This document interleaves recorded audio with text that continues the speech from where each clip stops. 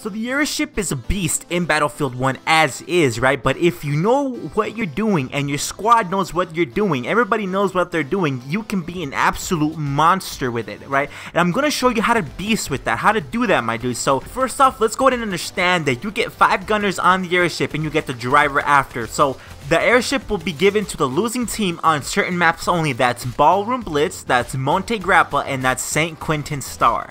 So like I mentioned earlier, it will be spawned to the person that is losing, the losing enemy, and it'll be spawned to you when you're close to over for the round. When the round is close to over, it spawns by both how much time is left in the round, and it spawns by how much the point difference between the enemy and your team is. So let's talk about the roles here. The gunner role. You have 5 gunners on the airship. Your job as a gunner is to either destroy planes or fight ground targets, right? So seats 2, 3, and 5 are designed for ground targets. Those gunner roles are for ground.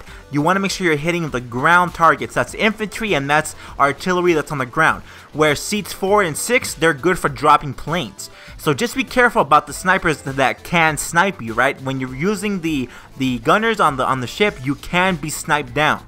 So make sure that you keep that in mind. And you also want to be careful about ground artillery that can also shoot you. And then of course also planes that could try to shoot you, but it's a little bit harder on the planes. So that's just my experience, but it is possible. So now that we got the 5 gunners out of the way, you're going to want to learn what the driver does, what his role is on, on this blimp, on this airship. So the driver role is in charge of moving the ship around as well as dropping bombs below. A lot of people actually do not know that you can drop bombs as a driver. You can.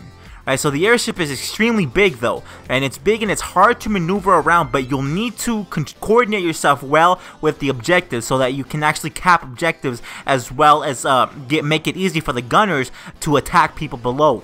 You want to make sure you're thinking about the gunners and you're thinking about the objectives. Your job is extremely important, and it is going to take some practice to drive that thing around, but you can. And my dude, the best way to beast with this airship is to just know what the driver role is and what the gunner role is, man. Don't try doing what you're not meant to be doing. Right, so if you're a gunner and you're meant to be shooting down planes, what are you doing shooting at the infantry? Dude, it's going to be too hard for you.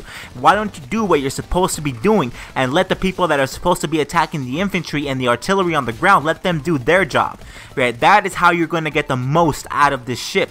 Now, the thing, if you want to ask me, the thing is that I do not like using this ship. I don't think it's efficient enough. The only thing that I really do like about this ship is that you can get on it and you can easily transport over to enemy territory, over their objectives and over enemy lines, and actually parachute down into their objectives so that you can kill them from behind or get a head start on the objectives.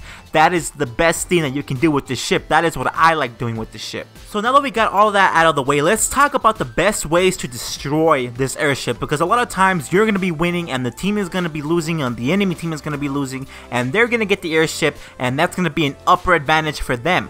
But let's destroy it, right? You want to destroy that thing fast. So the best way to destroy the airship, in my opinion and from what I've seen, is the AA artillery, that anti-aerial artillery, man. The stuff that's on the ground. Make sure you're using that thing to massively damage that airship. It really works. There isn't always one available though. There isn't one always at hand. So the second best way is a tank, in my opinion. So just get on the side of a hill or something so that you can point up and make sure that you're attacking that blimp like crazy. The tanks will do substantial damage, but they're not as good as the AA guns, man. If you can get your hands on an anti-aerial artillery piece, dude, go for it, man. That is the way to go if you want to destroy these blimps. So anyway, I hope you guys enjoyed. Don't forget to drop a like and subscribe for more daily Battlefield 1 tips like this, and I'll catch you guys in the next one.